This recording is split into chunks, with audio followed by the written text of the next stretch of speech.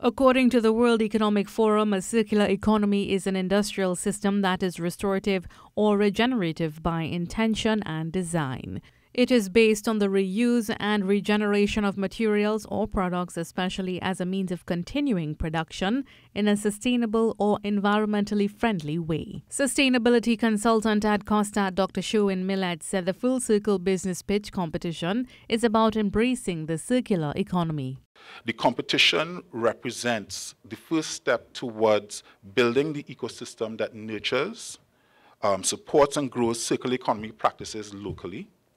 The college is committed to supporting that transition to a more sustainable future and has launched the region's first School of the Environment, Circular Economy and Sustainability.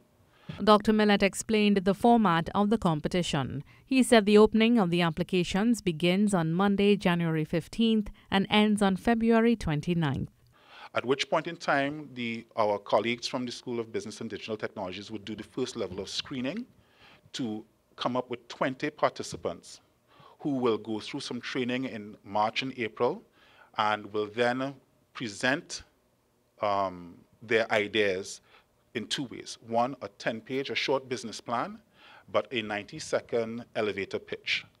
The final 10 will participate in a localized version of popular U.S. series Shark Tank, where judges will then come in and assess the ability and potential of the participants. The competition is for new and budding entrepreneurs, small and medium enterprises, and non-governmental organizations. There are $300,000 in prizes to be won.